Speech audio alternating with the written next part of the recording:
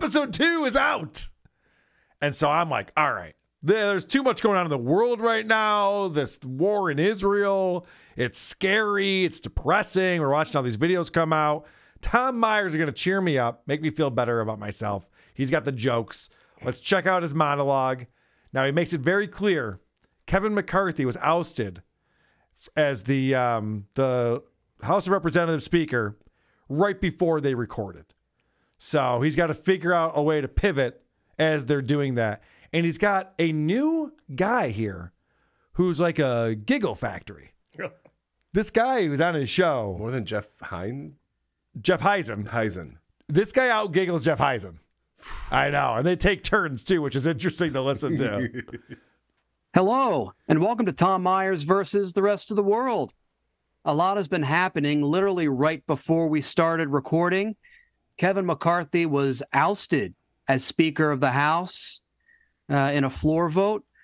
Of course, we don't know what's going to happen by the time this episode does drop.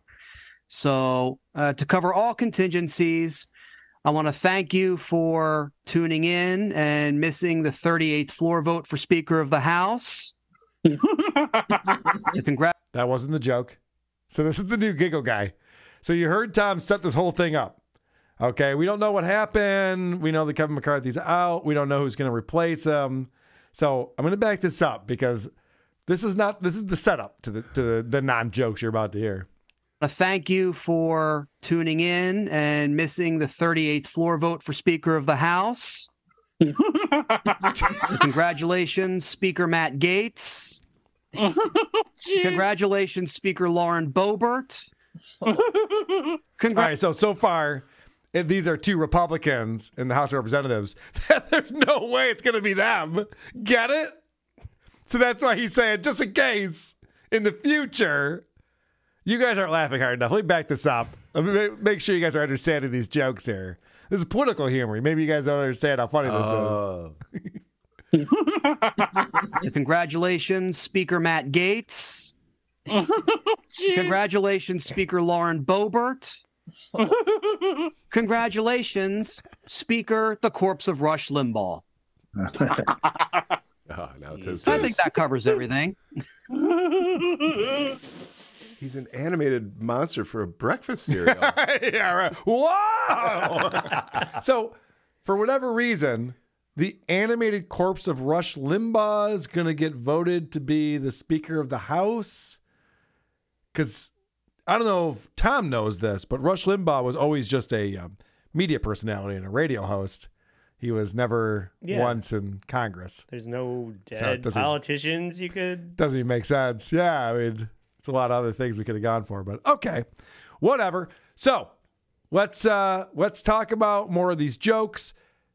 On this one, Giggle Guy gets it right away. Jeff Heisen takes 4 full beats to laugh. Go ahead and count it home. This is a crazy delay. This is known as a historic motion and a historic vote because we've never ousted a Speaker of the House before. It's also historic in another way, in that this is the first time that Matt Gaetz has been obsessed with someone over the age of 18. There he is. Oh, that was the joke. Oh, you're done laughing? Okay. Yeah, all right. As soon as you're done, then I'll start it up. Okay. Now, I know that you know who George Santos is. Yeah. You covered him on the All Apologies podcast. George Santos is this Republican, so he's already evil, but he's also a liar. He made up a lot of bullshit about his past and things that he had done. And you know who's not going to forget that anytime soon is our boy Tom Myers. So he's always ready to bring up George Santos and make him the punchline, no matter what the setup is. It always works. A replacement was made for the late Senator Dianne Feinstein. And of course, who else decided to come out against it but George Santos, who cited an article in the Constitution that doesn't exist for why she shouldn't have been appointed. I think he was getting that article of the Constitution mixed up with his resume. His resume? Mixed up with his resume. George Santos has a fake resume. This is a good method now. All he has to do is say it like that. Oh, it'll get me every time. Yeah. Oh, yeah, for sure. So, obviously, these people are still talking about Trump, and bless their hearts, they still think Trump's going to prison. It's incredible. These people have been thinking this since 2016. That he's going to prison. Donald Trump was in a New York City court on Monday for his fraud trial there. Some commentators said they felt bad for his lawyers who looked pained at being in that court with him. Considering all of his legal woes, there is one person I'll feel bad for. The guy who has to do the cavity search on Trump when he goes to prison. And they have to remove all the compacted Big Macs that he didn't pass. Oh. Jeff Heisey goes, oh, and the giggle guy goes, oh, oh, oh. All the Big Macs. You see, he did it wrong. Yeah. Well, he'll get back to it. Don't worry. He's got his inflection coming up.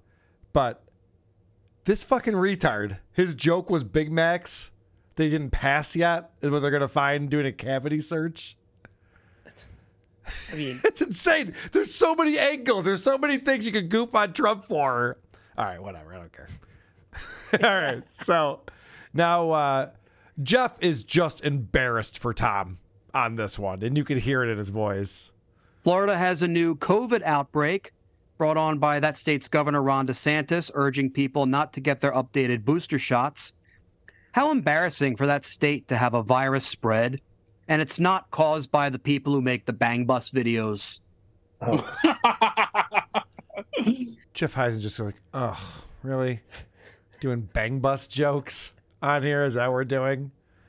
It's also wild to me how ill-informed these people are. Like, COVID doesn't, or the booster doesn't stop the spread of COVID.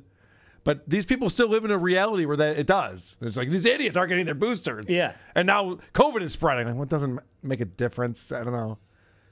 It's fucking retarded. You know, they have to keep going with they drank the Kool-Aid. Yeah. So God forbid. But then when the company comes out, change your mind when Pfizer comes out and says, "Yeah, no, we never even tested to see if it stopped the spread," like they literally came out and go, "Yeah, no, it doesn't do that. We never even checked for it." Yeah. You would think that someone would be like, "Oh, we should stop saying that it does that." Tom Myers would have to admit that he was wrong.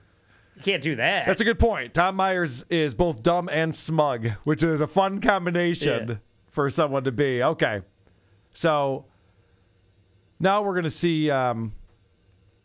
He's talking about this guy, Larry Kudlow, and he's bringing out all the guns for this one. This is Larry Kudlow criticizing people who are supposedly criminals. He used to be with the most corrupt presidential administration in history. Okay, that's a couple fun ones in a row. Producer Chris is back. I want to make sure he hears. Just the way I talk now. This is how comedians deliver Oh, is it jokes. back? Yeah. Oh, he took a break for a second. Oh no, this is great. You know what it is? I think it's when he has less confidence in his joke. He puts this on even more so. This is Larry Kudlow criticizing people who are supposedly criminals. He used to be with the most corrupt presidential administration in history.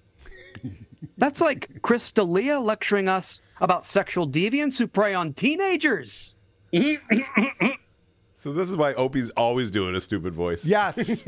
I actually talked about that with Eric Zane. We were watching some Opie clips when I was doing the Anthony Cumia show. And it was remarkable to me watching Eric watch Opie, who's not as familiar with him as we are. She's like, why does he keep doing that? What is he doing? I'm like, well, because he has no thoughts in his head and no personality. So you have to just do all these voices and inflections and, you know, act like you're interesting. He's a stupid hack, Eric. Yeah, right. He's not good at this. So that's why he's doing that. All right. So let's get some more inflection going. That's not enough. They ran an actual Biden-Harris campaign ad on Fox. An ad that wasn't produced by the Babylon Bee. That's how desperate they are. That's how desperate they are. We got him again, Tommy. All right, this is the last joke from his monologue on episode 2 of season 4. And listen to the woman's reaction. The woman just goes, oh, God. And if I were in her head, and I think I am, she's thinking, That's the lowest hanging fruit possible. You could definitely do better than that for a punchline. Dane Cook married his 24-year-old girlfriend, whom he said he'd been dating for 6 years. Bob Barker would be proud of him. He didn't go over.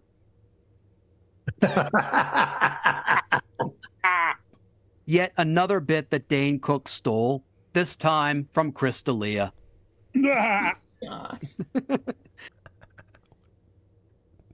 Another bit that he stole, banging teenage girls. Yeah, he must have stole that bit from that one other guy. Yeah, no one's ever done that before. No one's ever done that before. Could have thrown out Seinfeld, Every Person Ever. I don't know. Just possibility.